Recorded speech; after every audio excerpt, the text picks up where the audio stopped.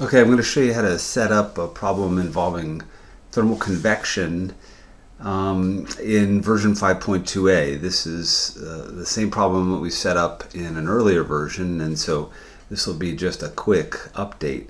So I've entered the geometry in as a rectangle, and I've imported these variables as a file.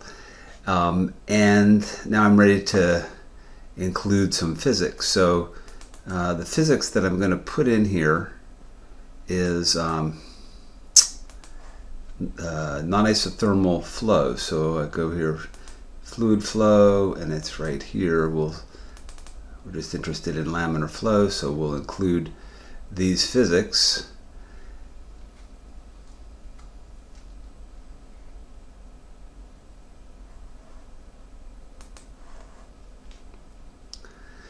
And now I need to set up these physics with some boundary conditions.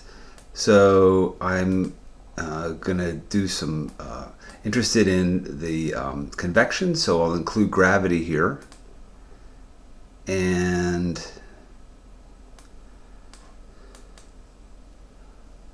then the boundary conditions for the fluid flow problem. Well, I'm going to have no flow conditions around the whole rectangle, and I'll equalize the pressure here with a pressure point constraint, and I'll just set that pressure there equal to 0. And initial values, I'll just use that all as defaults. We'll assume that this box here this tank is filled with water, so I'm going to add water as a material. Okay, that should be it. And then for heat transfer, we've got the fluid properties set up from the material, and we need to put in boundary conditions. So we'll have temperature boundary conditions on the top and on the bottom. And so the default is that the initial conditions, the initial temperature is 293. So let's make the top temperature equal to 293, and the bottom temperature is 293 plus 1. So we'll have 1 degree of heating. Okay, so I think I'll just use a default mesh initially. So here's the default mesh. And we want to see what happens for during the well, we'll run this for 200 seconds, and so I'll need to put in a study that does that.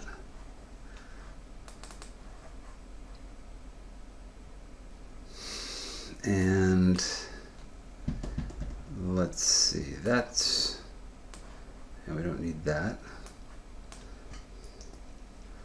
Okay, so let's try that. Let's see how that goes.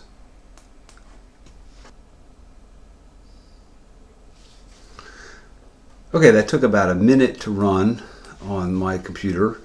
And let's see, this is what the velocity looks like at the end. I think it's nice to watch this through the temperature field. So we'll make a video of this,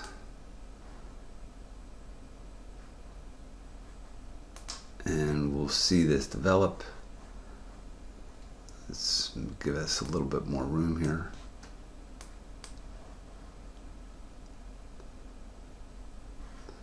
Well, we'll need to set this to temperature. There we go.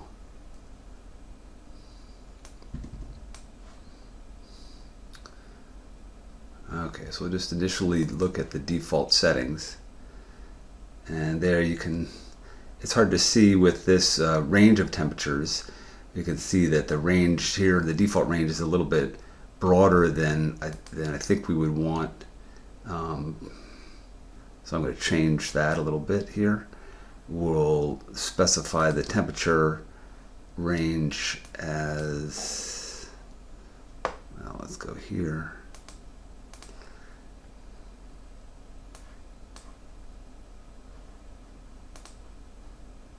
So we just want to be 293 to, let's make it just a bit smaller.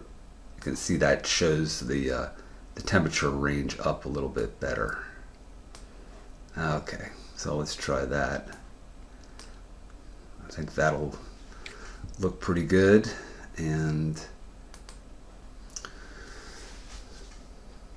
so there we see, we have heating on the bottom, and we see initially that we get just uniform heating at first, and then we start to have the boundary layer break up into these perturbations. The perturbations grow and form these long tendrils, and then these heated plumes tend to migrate laterally and merge and form larger heated plumes, and this is causing the water to flow, and then here the water is circulating around, and the plumes are continuing to merge as it drives the water circulation through this region.